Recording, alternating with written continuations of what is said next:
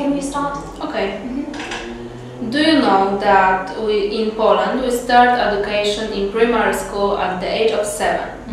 When we are 13 we go to secondary school for next 3 years.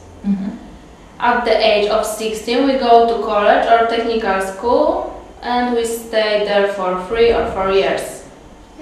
That's interesting. And do you have exams every year? No, we have an exam at the end of secondary school and the exam at the end of college or technical school. The exam is called matura.